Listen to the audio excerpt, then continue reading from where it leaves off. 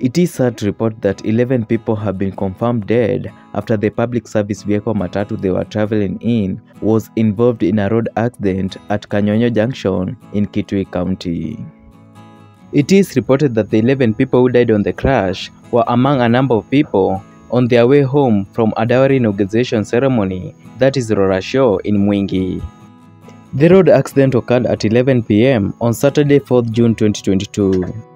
According to eyewitnesses, the 14-seater matatu, which was overloaded, veered off the road and rode near the Kanyonyoo Junction in Kitui. According to the police reports, the matatu lost control as it attempted to overtake another vehicle.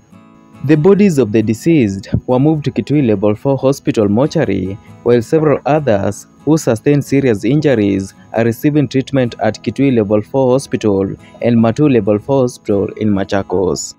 Quick recovery to the injured and sincere condolences to the families, friends and colleagues. Thank you guys for watching. Don't forget to subscribe, comment or share.